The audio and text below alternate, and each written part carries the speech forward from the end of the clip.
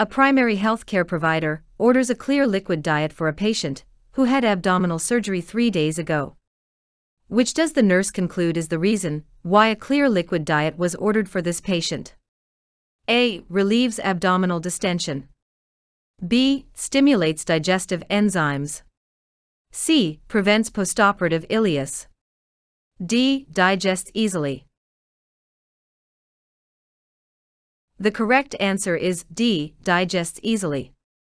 Rationale: the molecules in clear liquids are less complex and easier to ingest, tolerate, and digest than those in a full liquid diet or food. A clear liquid diet will not prevent postoperative ileus. A clear liquid diet will minimally stimulate digestive enzymes.